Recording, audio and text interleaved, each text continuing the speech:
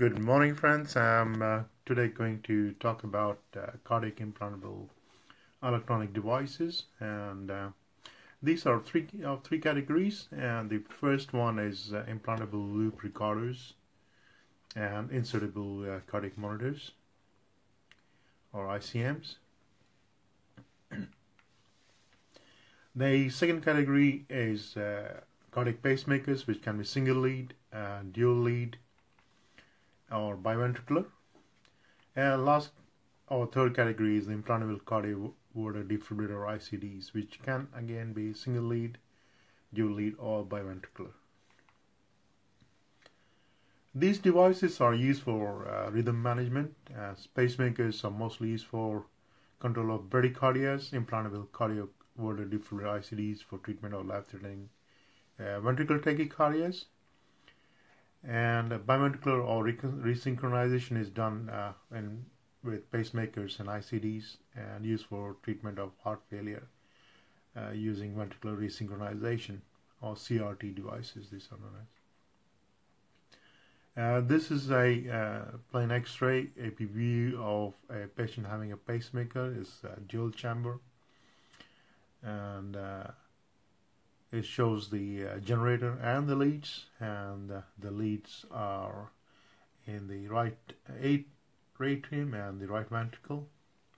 This is a ICD. You can actually see the shocking coil in the proximal part of the heart. So what happens if a patient with a pacemaker or these devices attend a pre-op clinic? So when these patients attend, then you need to know whether the patient has got a pacemaker, whether he's got a loop, or is an ICD. And you contact a physiologist in the pacing or ICD clinic with patient details and the hospital the patient normally goes to for routine checkup, and also inform them of the date of the surgery.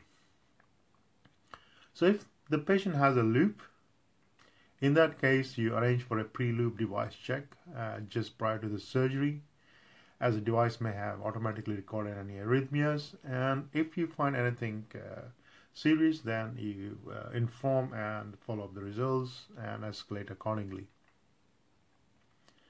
If the patient has ICD or pacemaker, we need to know if the device has been checked at appropriate intervals. You would want to know if there is any follow-up overdue, and whether there were stable measurements. The pre-op anesthesia staff need to document in the case notes that the patient has got a pacemaker or ICD. You also put the name of the physiologist who has given the advice or has checked the pacemaker or ICD. If the patient is due for an check of the pacemaker or ICD, or there's a device problem, or the device is normally followed up elsewhere, in that case you need to arrange for a pre-op device check within your hospital. The pre-op anesthesia staff need to follow up the results and escalate any abnormalities to the concerned anaesthetist. In case the patient has an ICD, again the pre-op anesthesia team will inform the waiting list manager to add the ICD device comment to theater management system, and where this facility is not available, they need to inform the anesthetist involved or who will be anesthetizing the patient.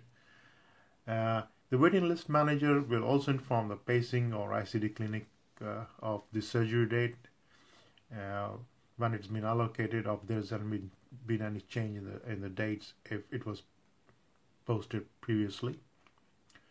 If surgery date is not within 6 months of device check, then the waiting list manager will inform the pre-op anesthesia staff, and they will arrange new check and restart the whole process. Pacing or ICD clinic will advise regarding procedure to deactivate and reactivate the device. So what normally happens in this case is that the ICD is deactivated in anesthesia room on the day of the surgery, And for that, we need to contact the physiologist, give them 10 to 15 minutes notice.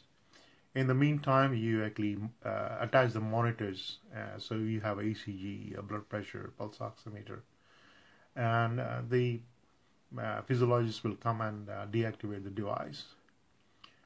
And post-procedure, once the surgery is done, you need to again ask them to come over and reactivate the device.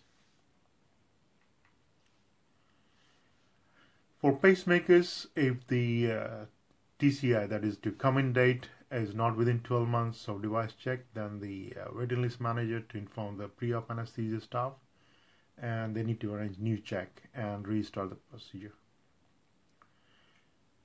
And in these patients with pacemakers, we proceed with surgery using standard precautions.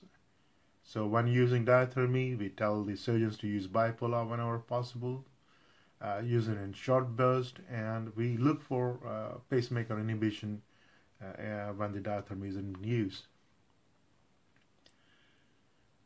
Post-procedure pacemaker check is not required unless the diathermy was applied directly on the pacemaker wires or the generator, or you notice inappropriate pacemaker function during the surgery.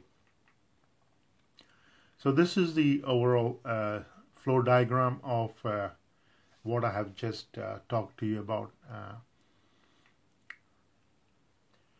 So whenever you see a patient with pacemaker or ICD, there are certain details you need to note. You need to know the type of device and who is the manufacturer, place where it was implanted and followed up, date of last check or follow-up, and if the device is reaching replacement date. Usually the generator batteries need to be changed, so generator has to be changed, so you need to know that. And where is the device located? Is it on the left infraclavicular fossa or the right infraclavicular fossa?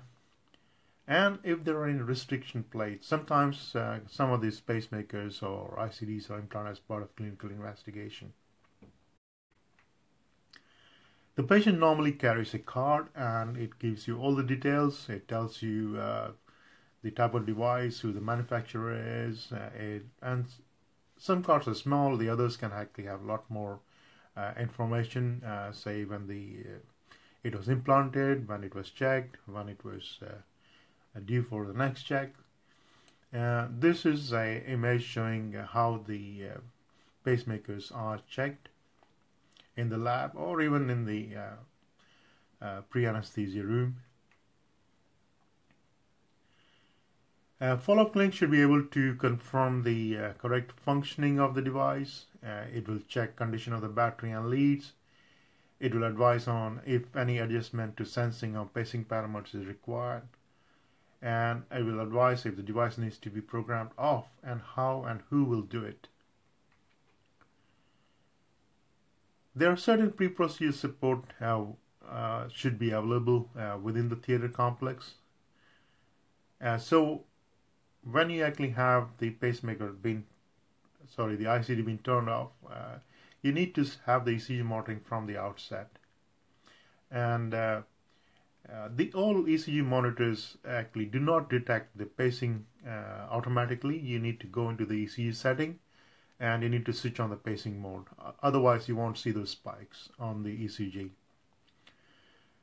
The theater should have external defibrillator and external temporary pacing facilities, and people around should actually have the skills of doing a CPR in these patients.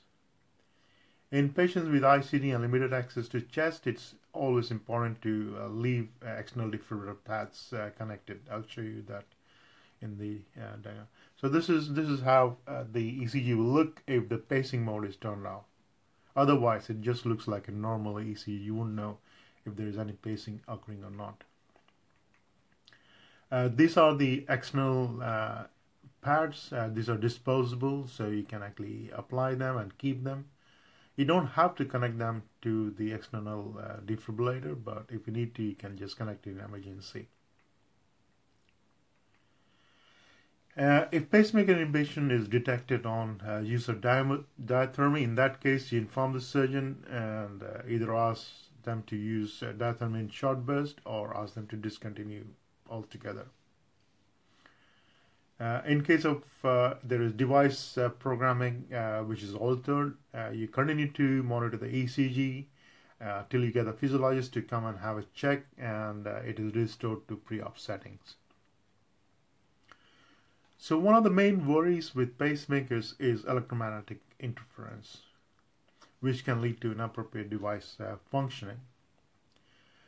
The pacemakers do have protection against electrical and magnetic interference by using special filters, but in a lot of cases they may not cause any problem. But if there is high energy levels and it is delivered very near to the leads or to the device, the generator itself, or if the frequency component is very close to that generated by the heart. So the heart beats at 60 beats per minute, that is 1 hertz.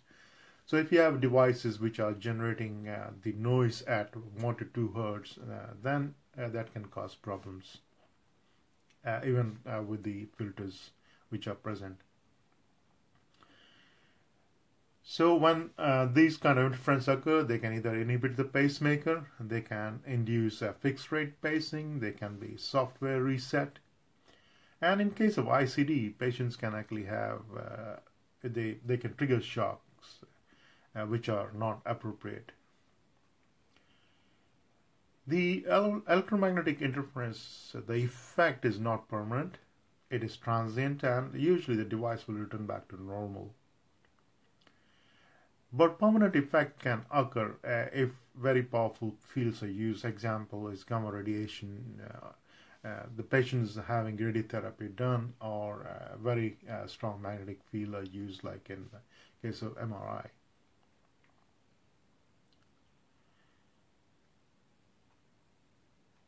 Now ICDs, they're obviously a different ballgame altogether. ICDs are implanted to treat ventricular tachycardia and ventricular fibrillation. So the electromagnetic interference is misinterpreted as ventricular arrhythmias, and inappropriate anti-tachycardia therapy is initiated, and this delivers repeated shocks. So not appropriate. So it will drain the batteries. There are some special impedance-based rate-responsive pacemakers, like minute volume sensors. So if these patients have that, in these cases, interference from diathermy or the manipulation of the device itself can be sensed by the pacemaker and can result in inappropriate high rate pacing. So if the patient has such devices, in that cases, temporary programming the device to a non-rate responsive mode it will prevent these changes. This needs to be done prior to surgery, just like you would do for an ICD. So what do manufacturers advise regarding implantable pacemaker on ICDs? Most will contraindicate use of surgical diathermy or electrocautery, as it is sometimes called, and they give strong warning against its use, especially the monopolar or unipolar, which is the most commonly used mode.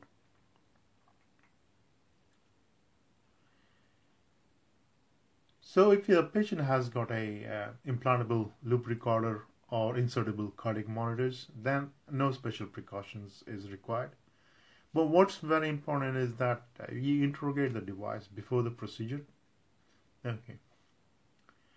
And after the procedure, you need to clear all the diagnostic memory, because it would have recorded a lot of these interferences as arrhythmias. So you need to actually just clear out the memory so that they can now be used again. So we'll now go into some specific procedures and see how the pacemaker or ICD need to be used. So if you have a patient for surgery of head or neck or upper abdomen or upper arm above the elbow, for ICDs it is same for everything. You deactivate before surgery and reactivate immediately post-op. It doesn't change. So for pacemakers, you might consider reprogramming if the patient is pacing dependent and if prolonged diathermy is going to be used near to the device. So if you're having a surgery, for example, the device is in the left infraclavicular fossa, and you are actually having a surgery done on this left ear, left mastoid, or a carotid surgery on the left side, then you might want to consider reprogramming the device. But if there is no alteration in programming or there are no adverse event, no post-op checks are usually required. If you are actually having surgery done on the lower abdomen, lower limb, or sort of upper distal arm below the elbow, then in that case, no reprogramming is required for pacemakers, and no post-op checks is required if no alteration programming or adverse events occur. For ICD, it is like I said, same. You deactivate before surgery and reactivate immediately post-op. For cardiothoracic surgery, for pacemakers, reprogramming is highly likely because you're operating very close to the leads and to the generator itself, and you will need a full post-op check. ICDs will be deactivated and reactivated as usual. Ophthalmic surgeries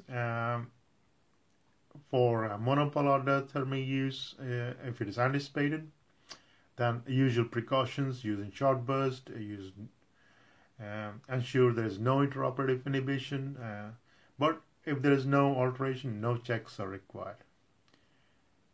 Most ophthalmic surgeons will use the bipolar leads. Hardly seen anybody use monopolar. For ICD, usual deactivate and reactivate post-op.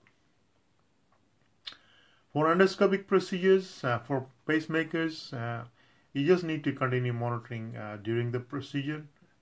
No action is required unless pacing dependent and prolonged diathermy is used, or if the surgeon is planning to use argon beam. But then again, that is very rarely done. And no post-op checks if no alteration programming or adverse events. ICDs deactivate before surgery, reactivate after the procedure. Dental surgery for pacemaker, usually no action is required unless diathermy is anticipated. And again, no post-op checks if no alteration in programming or adverse events. ICD deactivation before surgery, reactivation immediately after the procedure. Lithotripsy is interesting. So general measures for diathermy to be followed. Avoid focusing the beam near the pulse generator. And if lithotripsy triggers on R wave, consider disabling the atrial pacing during treatment. Now that's important because the lithotripsy is actually linked to the ECG. And you don't need to actually interrogate the device immediately, but after a month or after treatment, it need to be interrogated to see if there is any changes. ICDs, you need to deactivate before the procedure and reactivate after post-op. Electroconvulsive therapy, again, you just follow the general measures and you need to integrate device within 1 month after treatment, because we're not going to use anything like electromagnetic interference won't be there. We don't use diathermy or anything, so same thing. But for ICD, it's important that you need to deactivate it before the procedure and reactivate it after the procedure. If the patient is going to have nerve conduction studies or EMG, then you follow the general measures. Risk of interaction with the CIEDs is raised only with repetitive stimulus. But if you're using single stimuli or if stimuli is applied to proximal arm, then sorry, what I mean is that if the stimulus is single stimulus, then it doesn't matter. It's only a concern if it is repetitive. And if the stimuli is applied to the proximal arm, which is close to the device, then you need to be concerned. So you need to monitor to ensure there's no inhibition of pacemaker, and you consider reprogramming in patients who are pacemaker dependent. and if the stimuli is repetitive and very close to the device. And again, no post-op checks are required if there is no alteration in programming or there is no adverse events. For ICD, usual deactivation before, reactivation afterwards. In the patients who are undergoing radiotherapy, both pacemakers or ICDs may sustain damage from the high energy. Their functionality may be affected by the radiotherapy itself. So the radiotherapy beams can damage the device battery, they can damage the circuitry, they can cause malfunction. Okay. And this happens when the doses of radiotherapy is increased.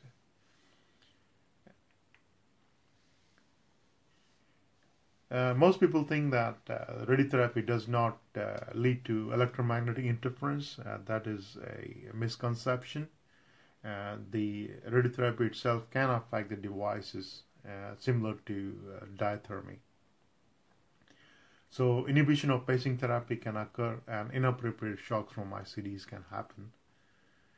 So you need to again switch off the ICD before the radiotherapy and switch it on there. Unfortunately, there's no national or international guidelines or consensus about the devices and radiotherapy, so you just have to use your common sense. Now, what about emergency procedures? So if a patient has got a pacemaker or ICD and comes for an emergency surgery, so you don't have to worry about, I think you follow the same steps as we have described before. What you need to ensure is that there is facility to perform CPR and you are able to do a temporary pacing as per ALS. Now, what happens if a patient has got a pacemaker or ICD and patient sustains cardiac arrest? So in these cases, you carry out the resuscitation in the same way as if you did for a patient who does not have these devices. And if the ICD is delivering shock, don't worry, it doesn't cause any risk to the person who's performing the compressions. For external shocks, you place the pad as far away from the device as possible and possibly in the anterior-posterior position. And I will explain this in details later on. Now, if the resuscitation is successful, you need to integrate the device soon after the energy from defibrillators, because the shocks itself can actually affect the device. So you need to actually interrogate, get the physiologist to come and check the devices. So if you have the pacemaker in the left pectoral region or left infraclavicular fossa, this is how you would place the pad. So you have the positive one below the right clavicle, and the negative one is placed at the apex posteriorly, so anterior posterior. If it is in the right pectoral region, then you actually move the pad down to the sort of the nipple area or a little below that, and the negative one still remains in the apical area. This is how the anteroposterior pad placement will look like from the side. The other important question asked by most people is what about the use of magnets? And these magnets are very strong magnets. They are specific magnets which are provided by the companies. This is not just simple magnet which children play with. And the way the devices respond varies from the device with the different manufacturers. The response is usually temporary, and normal function tends to resume as soon as you take the magnet away. In general, when you apply a magnet over the pacemaker, the generator switches to a asynchronous mode, or what we call as a preset magnet rate or fixed rate. So if you have a pacemaker which is DDD, will be It will convert to DOO, PVI will convert to VOO. So magnets are useful in race situation when diathermy inhibits spacing. You place the magnet over the ICD devices. But it is usually recommended that you do not leave the magnet for a long time, because asynchronous spacing can be occasionally arrhythmogenic and you can have RNT phenomena. So use it in a very, very specific situations or where you do not have the physiologist. And like I said, the magnet response varies from manufacturers to manufacturers. What basically magnets are used for is to actually detect the battery life. So when you place a magnet over the pacemaker, what it does, it goes to a fixed rate. Say for example, the fixed rate for a pacemaker is say 85 beats per minute. But if you place the magnet and now the fixed rate is actually down to say 50 or 40, that indicates that the battery is getting depleted and it's time to change the generator.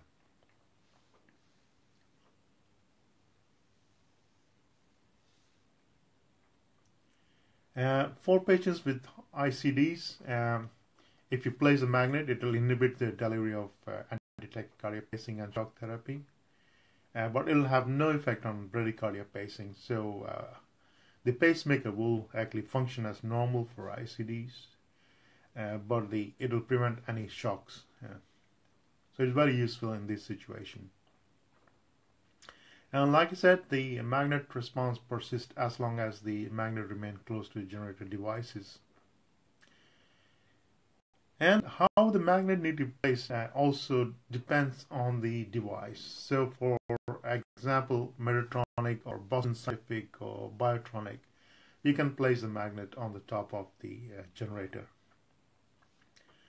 But for the pacemakers which are made by St. Jude, they prefer that the magnet be placed either on the upper pole or the lower pole. You do not place it directly over the generator. And for the pacemakers which were made by Livanova, which was formerly Sorin, and they say you avoid the header. So you only place the magnet on the lower pole of the generator. So it's just not that just place the magnet wherever you like. It's very specific for the devices. That's why it's important to know who the manufacturer of the device is. And again, if you want to leave the magnet on for the duration of surgery, you secure it and with tapes. Some of the ICDs, for example in Biotronic, it reverts to normal after more than 8 hours of magnet placement. So if your surgery is continuing beyond 8 hours, what you need to do is remove it. It will get back to normal setting and then again reapply it on the pacemaker. And if any subsequent ventricular tachycardia or ventricular fibrillation occurs, then you need to use the usual ALS guidelines, use external defibrillator equipment.